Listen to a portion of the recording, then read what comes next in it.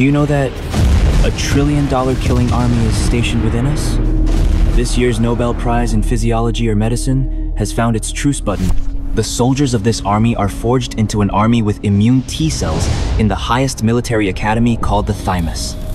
In 1960, Nobel laureates Bonnet and Medavo initially described what they called central tolerance, a cold, brutal cleansing. Any rookie who dared show the slightest threat to the self would be immediately executed. Yet outside the academy, this war was far more complicated.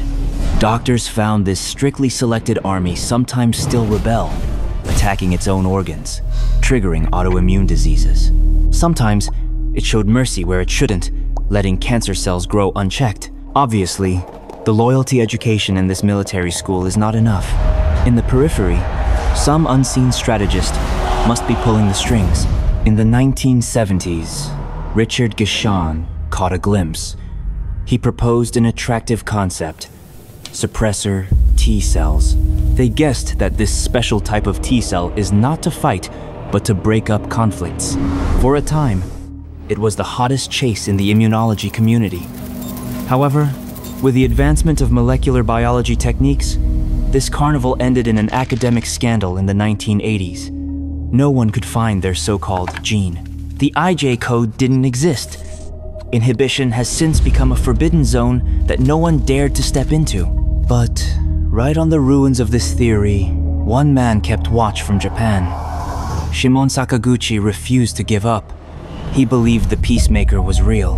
Sakaguchi's obsession originated from an earlier and contradictory experiment. In 1969, Yasuaki Nishizuka discovered that if the thymus of a newborn mouse was removed, it would not have as low immunity as expected. Instead, a frenzied autoimmune disease would break out, as if the thymus were not only trained killers, but also sent out a special police force to keep them in check. Once missed the dispatch window, the kingdom's army would fall. That idea pierced Sakaguchi's mind. In 1977, he dropped out of Kyoto University and joined Nishizuka's lab as an unpaid student, all for the sake of pursuing the mechanism behind that phenomenon. In that era of scarce technology, this was no different from identifying a person without a face in a sea of people. In 1982, he used the crude antibodies of that time. He roughly defined a group of cells to prove that they could suppress autoimmunity, but this paper caused no waves. To prevent the seed of his research from being destroyed, he went to the United States, only to find himself in a research winter. Most immunologists regarded suppressor T cells as a joke, and his research was ignored, but he did not give up. Like a solitary craftsman, he polishes his tools and methods day after day. Then, in 1995, the opportunity finally came. After countless failed screenshots, Sakaguchi found a key marker, CD25. It proved that if only 10% of CD25 positive T cells, mice erupted in total immune war, autoimmune disease. But if these 10% of cells are replenished in time, everything will return to calm. That tiny 10% actually held the key to keeping calm. This is the first time that someone has provided a conclusive and firm proof for this peacekeeping force. Sakaguchi named them regulatory T cells, so that it can draw a clear line between them and the notorious suppressor T cells. Even Ethan Shevak, once the top skeptic and a significant figure in the field of immunology in the United States, became Sakaguchi's supporter after sending people to repeat the experiment and confirm the results. Still, critics doubted. CD25 is also a symbol of activated T cells. Critics believe that this is merely giving an old theory a new disguise. The world is still waiting for the final code of peace. The genetic answer has quietly been played out on the other side of the ocean. Mary Brunkow and Fred Ramsdell were investigating an unlucky mouse named Scurfy. Its male offspring were born with a fatal autoimmune disease. Geneticists have long known that the disease-causing gene is hidden on the X chromosome, but no one has been able to find it for decades. Brunkow and Ramsdell realized if they could find this cursed gene, they'd find the master switch of the immune system's civil war. In the 1990s, genome sequencing was still a fantasy. It was like looking for a wrong punctuation in an encyclopedia.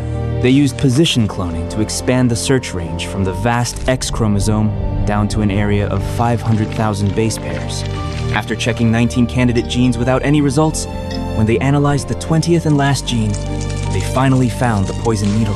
A frame-off mutation caused the entire gene sentence to be unreadable, forcing them to terminate it prematurely. They named this gene that determines the peace or war of the immune system FOXP3.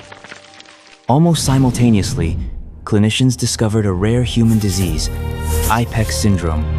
Boys died within months due to severe autoimmunity. Two groups of scientists worked together and eventually confirmed that it was the human version of the FOXP3 gene.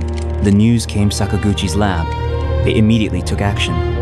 After testing, they found that FOXP3 was the soul of regulatory T cells, the master that determines their identity and fate. Once a T cell expresses FOXP3, it is as if it has been granted a blue beret by the peacekeeping force, and it will devote its entire life to quelling the war. The mystery was finally solved. Both the scurfy mice and IPEX patients suffered the same fate. Their charter of peace, FOXP3, was broken. The FOXP3 gene prevented them from generating a functioning peacekeeping force. Without this curse, the patriotic enthusiasm of the immune army turned into tyranny. This year's Nobel Prize was awarded to these three scientists. It honored not just persistence, but a revolution in how we understand immunity. We once thought that the essence of immunity was to distinguish between friend and foe, but regulatory T cells pointed out that it is more like a diplomat. The first task of immunity is not to fight, but to manage peace. It negotiates with gut microbes. It protects unborn children. It knows when, where, and to whom to declare immunity. We once searched for a sharper sword, but the secret to the prosperity of life is knowing when to lay down the sword. True strength does not lie in having thicker walls, but in having higher bargaining chips.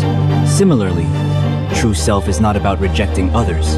Rather, it has the ability to allow others to participate in the formation of the self at a moderate distance.